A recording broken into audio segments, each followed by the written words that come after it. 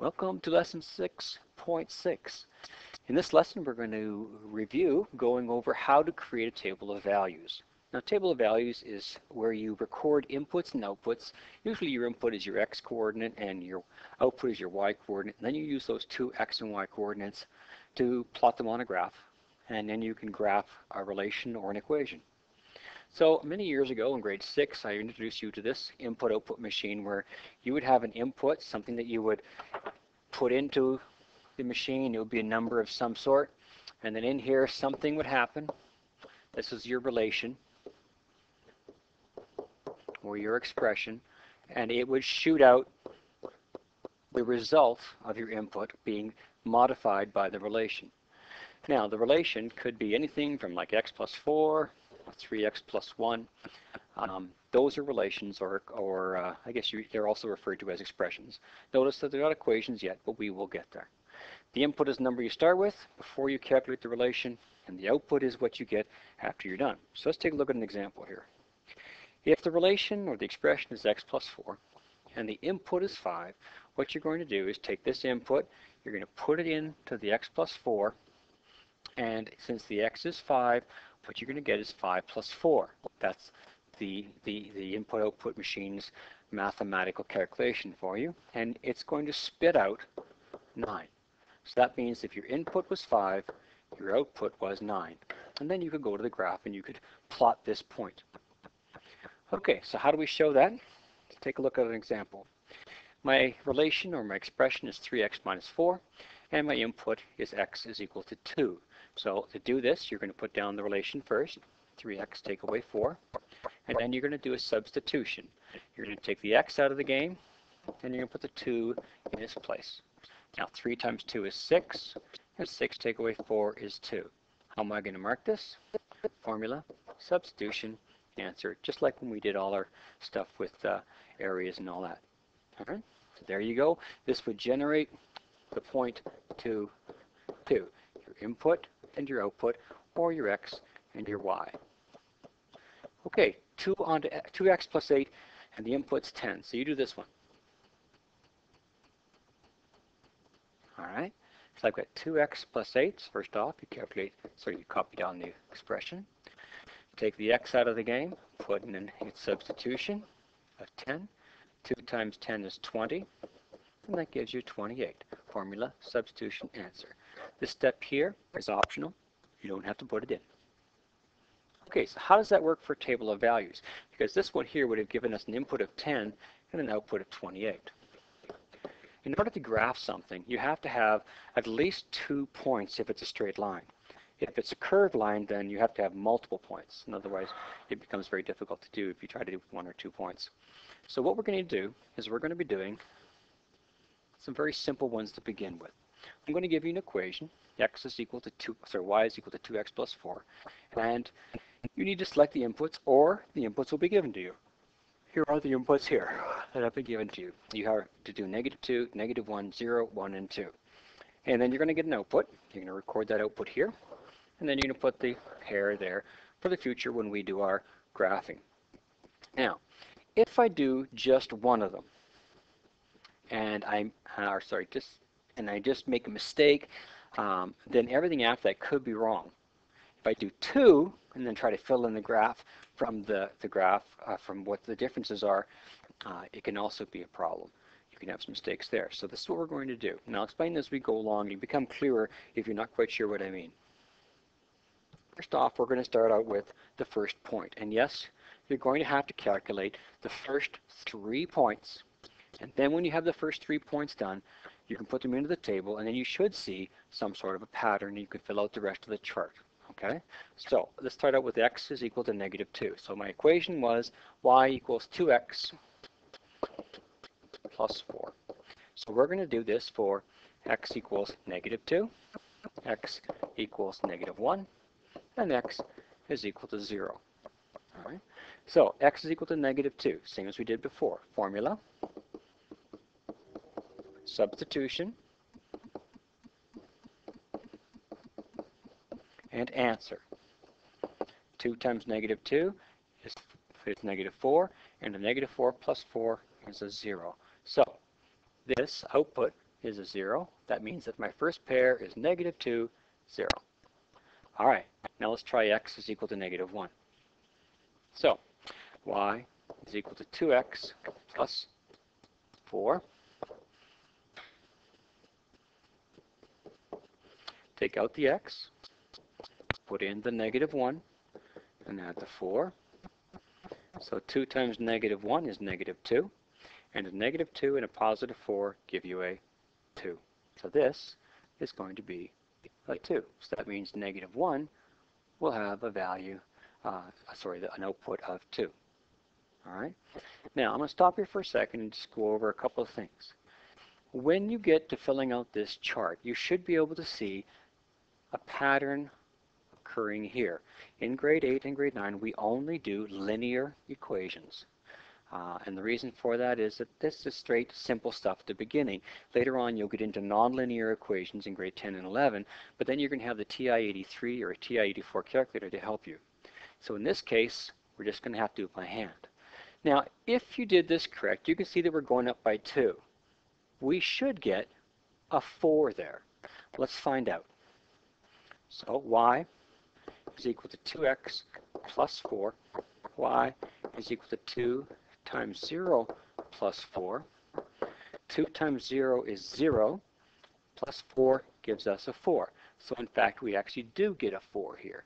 So you can tell here I've got 0, 2, 4, 6, 8. I can just fill in the rest of the chart now because I'm pretty confident that I'm going up by 2's. So I'm going to have 0, not negative 4. Let's get that out of there. 0 and 4, 1 and 6, and 2 and 8. Now why do I do 3 of them? The reason is it's called redundancy. If I make a mistake on one of these 2, my error will be carried out throughout the whole table. If I take a look and do all 3, I should be able to see a pattern coming down the y, and the pattern should stay the same. Now I'm going to erase the x for a second. I'll go over here to the side. I've got an x and I've got a y in my t-chart. Let's say, for argument, that we did negative 2 here, but we made a mistake. Say we dropped the negative down here or something. And we have 2 times 2 is 4, plus 4 is 8. All right? And then we do the next one correct. Negative 1. And we do actually get it correct here. And we get 2. Now what does that look like it's happening here? It looks like it's going down by 6. So if you stop right here and you go, okay, well, that's easy. 2 take away 6 is negative 4. Negative 4 take away 6 is negative 10. And negative 10 take away 6 is negative 16. So there I go. I got everything 100%. This whole table is incorrect because we made one error here. All right? Now, let's assume that the third time we didn't just assume there was a mistake. Let's say we calculated it out. So we did do 8 here. We did do 2 here. But then we calculated the x equals 0 and we got a 4. Now look what's happening here as you go down.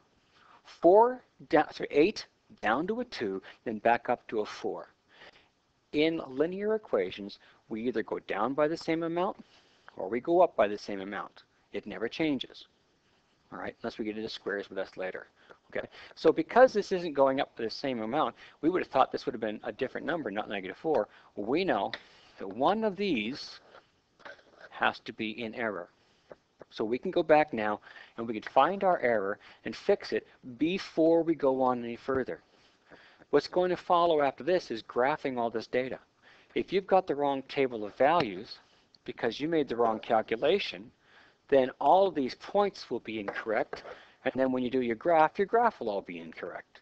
So you have to build in redundancy or a way to double check yourself, and that's why you've got to do 3 points. 1, 2, 3.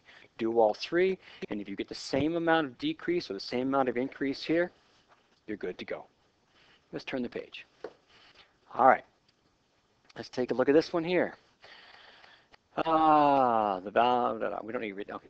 The values of a table of value can be summarized by placing the numbers in pairs. We call these coordinate pairs because where we place the input value, It's called the x value, and the output value is the y. We can use these to plot them on a graph, okay? Now, order matters. The input must be first. The output must be second. So now you can see I'm going from -5 to +5. That's quite a few numbers, but I only have to worry about the first three. Okay, so I've got my equation. Y is equal to 3x, take away 2. To start out with, x is equal to -5. So y is equal to 3 times -5 minus 2. 3 times -5 is -15. And -15, take away 2 more, is -17. So when x is -5, this is -17, which gives us a pair of -5, -17. Okay, now what do I got to do? I could do the same thing again. And now I'm going to use -4. So y is equal to 3x minus 2. Y is equal to 3 times -4 minus 2. 3 times -4 is -12. And -12, take away 2 more, is -14. So we have a possible pattern here, don't we? If you take a look, it's going from a 17 down to a 14. That's a decrease of 3. So if we've done it correctly, I should be able to get the -3 become 11. So let's double check. So I've got y is equal to 3x, take away 2. So now I'm going to use that x is equal to -3. So y is equal to 3 times -3 minus 2. So 3 times -3 is 9, and 9 take away 2 more is in fact -11. So you could see here that I've gone down 3 in both cases. Because I've got all 3 of them correct, I can pretty well guarantee that my table is going to be okay. So what I need to do now is to finish filling in all the information. So -11, you go up by 3, that's -8, -5, -2, 1, 4, 7, 10, and 13. I've done everything correct there. Hope I didn't make a mistake. But if you take a look, those are my y outputs. All I have to do now is to make up my x coordinates so I can graph this. And that's just a matter of copying them over into a coordinate pair. Oh, sorry, not -1.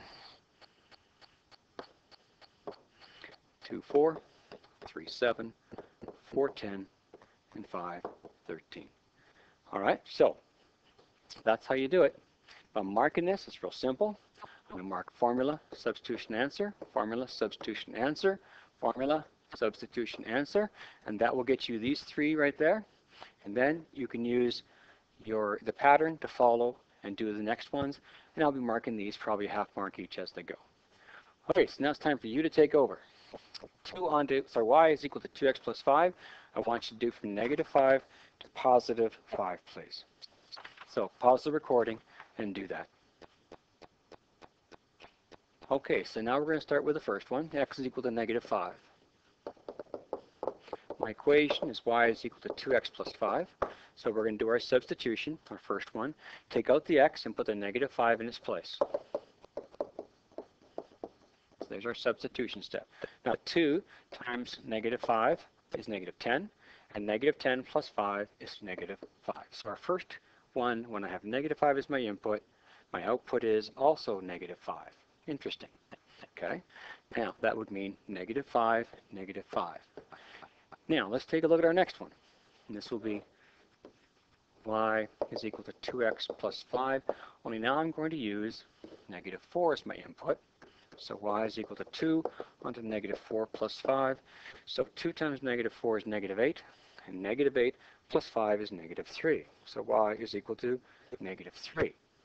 So when x is -4, y is -3, give me -4, -3. So it looks like we're going up by 2.